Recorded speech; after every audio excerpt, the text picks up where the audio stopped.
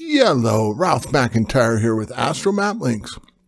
Well, I'm here to do another video in my video series, Pluto Transiting the Chart. And we're up to Pluto at this point. So we're talking about Pluto in the sky, aspecting your Pluto in your natal chart. All right, for all you new people, please click like and subscribe. Click that notification bell. And if you click notify on all videos, you get notified whenever I upload a video. I highly recommend it. Also, you'll find in the description below, there's my website, reading offerings and things like that. When you have a big Pluto transit, it's a great time to get a reading from an evolutionary astrologer that truly understands the great liberator Pluto and how to use this transit for the best. All righty, another one of those dreaded Pluto transits. All you Pluto people, come on in. So right now in the sky, Pluto's in Capricorn. So that means Pluto is square to Pluto in Libra. Now, depending on how fast Pluto moves through the sky, it's not a steady planet. So this transit happens anywhere between 30 and 60 years of age.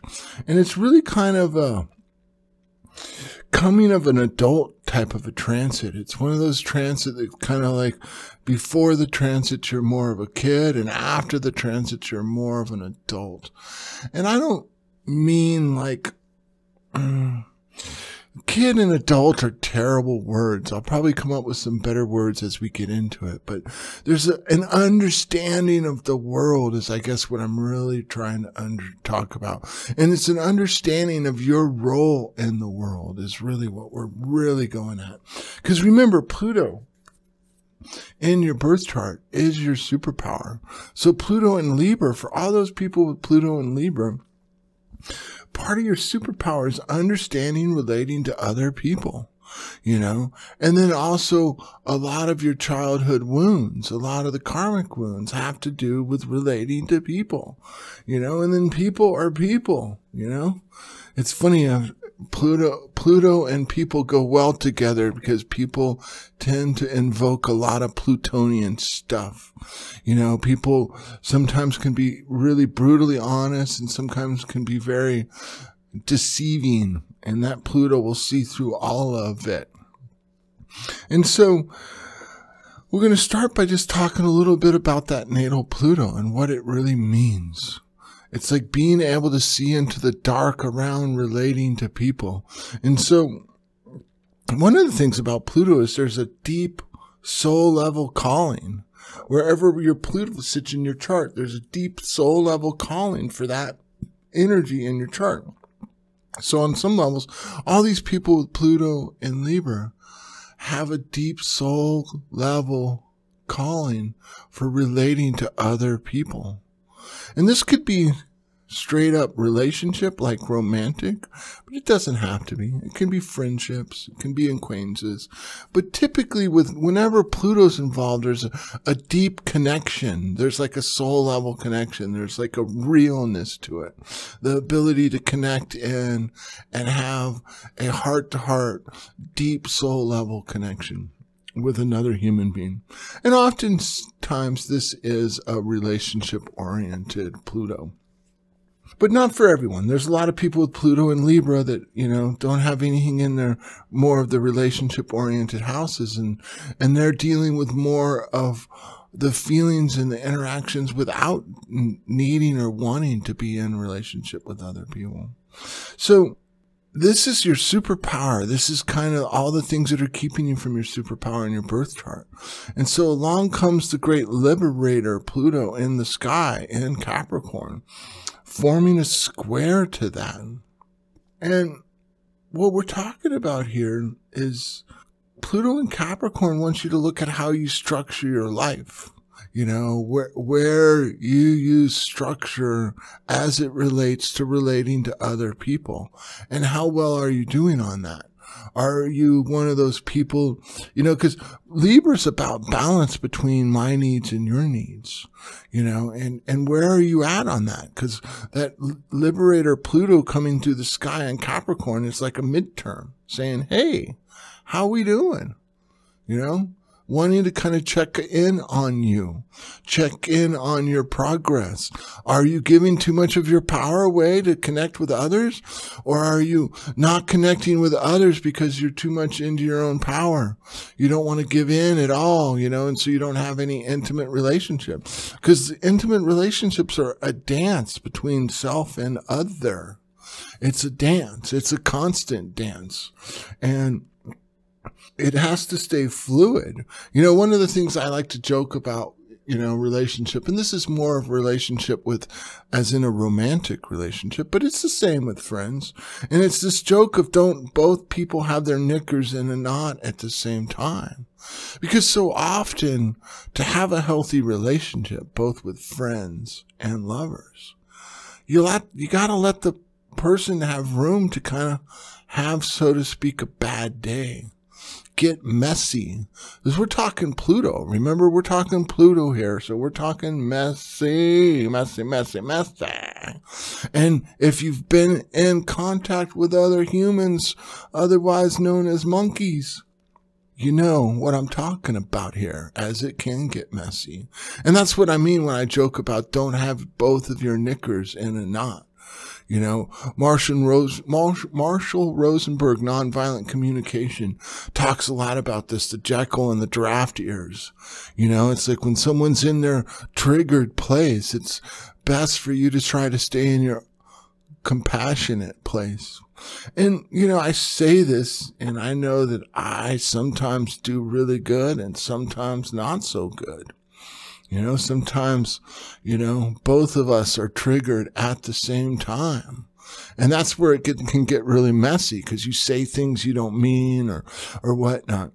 So the Pluto in Libra really wants you to be able to see into the underpinnings of connection with others, the underpinnings of when do I need to give in to the connection and when do I need to stay solid in myself and that dance, and where is all the subconscious wounding around it.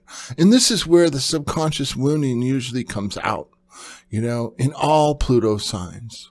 In all Pluto interactions, it's usually interacting with another human being that your Pluto subconscious wounds come racing out into the forefront. And this is why I often talk about with Pluto stuff, sitting in your feelings, letting go of the story. Because so often the story of what's going on in the moment is hiding the true gem of that Pluto interaction.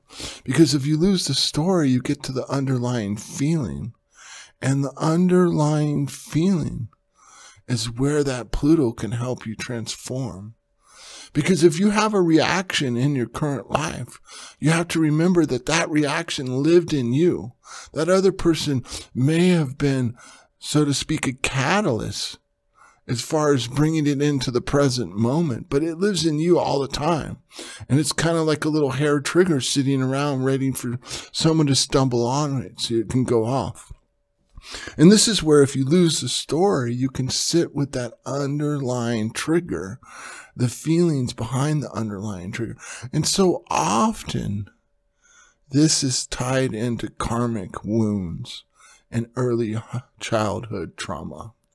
And this is the case with pretty much everyone with Pluto, and everyone that has a Pluto square Pluto transit. Pretty much most everyone has it. Like I said, it comes around somewhere between the ages of 30 and 60, give or take. And it's a super powerful transit. It's very transformative. It really kind of opens you up in another way to what's really going on and kind of gets you to grow up in a quick way, hopefully. It doesn't always, but that's what it's asking you to do, is grow up. So Pluto sits here in Capricorn and wants you to kind of really look at how you structure your life, how you interact with people. How's the structure of your life interacting? Where are you not setting boundaries, or where are you setting too strong of boundaries? Because it's interesting with relationship, that balance between self and other of Libra. On some levels, it's nearly impossible to find that balance. You're either on one side of the line or the other. And usually you're way on one side of the line, and then you overreact because you got pushed too far, and you race all the way to the other side of the line and blow up like, and then you kind of go back and forth and you do the dance. And the one person triggers the other, and then the other person triggers the other. It's like, and then you're off to the races. And so Pluto in Capricorn is like, where do you need to kind of set more boundaries? Where do you need to take down some boundaries? Where are your boundaries keeping you from that deep soul level connection that you so crave? And so often this is childhood wounds. It's funny, I was having a conversation with someone just today on a subject about a friend triggering them. And I was talking about how, remember, anytime you get triggered, this is a feeling that lives inside you. The moment you take radical ownership of any triggering feeling, anytime you get triggered in your life, it's 100% a feeling that lives inside of you. Granted, it's like, and someone goes and does something like smacks you upside the head with a baseball bat, or, something like that. There's a little bit of a difference there. But I'm talking of like someone does something, a friend does something, and you just get annoyed by it. It's like, I can't deal with that anymore. And they lash out, and then you get triggered by them lashing out. That's more of what I'm talking about. I'm talking about the kind of reoccurring triggers, and the more you can let go of the story around it, sit in the feelings and get to the underlying feeling and let go of it. But here's the deal. So often, really what's happening is it's around boundaries. It's around, I can't have boundaries, otherwise I can't have connection. Or if I open up to people, I get hurt. So I have closed down boundaries. And these are stories that are ripe from past life and childhood, ready to be let go of, ready to be transformed. And this is where the great liberator in the sky comes around. Your friend Pluto, my friend Pluto, is here to set you free from all this stuff. So all you Pluto and Libra people, as Pluto goes through Capricorn, it's going to hit all of your Plutos, lights you up, so to speak, like a Christmas tree. And remember, it's the ego holding on to who you think you are, what you think is right, how you think you need to react, what you think you need to be safe. And that's really what it is. It's like, what do you need to be safe in the world relating to other people? And so much of this is stories from childhood that are no longer true for you, And the more you can let go of it, the more you can kind of sit with the uncomfortable feeling, the more you can not let the ego point the finger at someone else, because that's what the ego is really good at. Look at what they did to you. Oh my God, how'd you let them do that to you? Those are all ego voices. That's not what really is going on. That's the ego trying to keep Pluto and Capricorn from liberating you from these childhood traumas that no longer serve you. Because remember, at the pay dirt, at the end of the tunnel, so to speak, is that deep soul level connection, both with lovers and friends. And that's what this Pluto and Capricorn is really trying to help you unlock. So you can look to your Saturn, you can look to things that are going on in your 7th and 8th house. You can look to any other aspects that are going on to that Pluto. Look to where your Venus is, I always like to look to the ruler of Pluto. So if you have Pluto in Libra, you're looking to your Venus. Pluto in Capricorn, we're looking at Saturn. So you can look at where Venus is in the sky, how it's hitting your chart. You can also look to where Venus is in your chart, where you have Taurus, where you have Libra. what houses. All of this will help you get some information and help you understand. And this is something that I do a lot in my readings, is really help people unpack the Pluto strengths and the Pluto wounds and help you kind of set yourself free, from the past that no longer serves you. All right, I hope you liked this video. Please click like and subscribe and have a spectacular night.